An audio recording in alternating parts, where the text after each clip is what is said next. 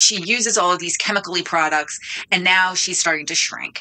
And then that becomes confirmed when they start doing all these tests that yes, it's these products that are making her shrink.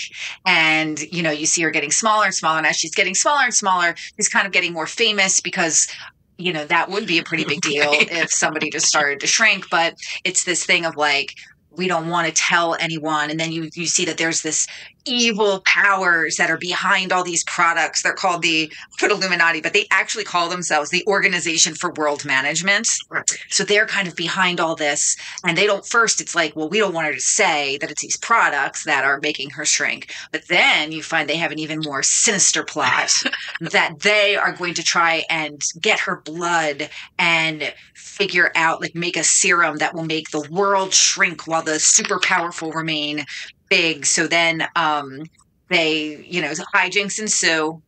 Not funny hijinks, more like a little terrifying hijinks. Yeah. And then she ends up in like a science lab.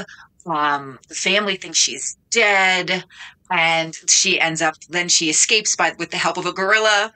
And As you do.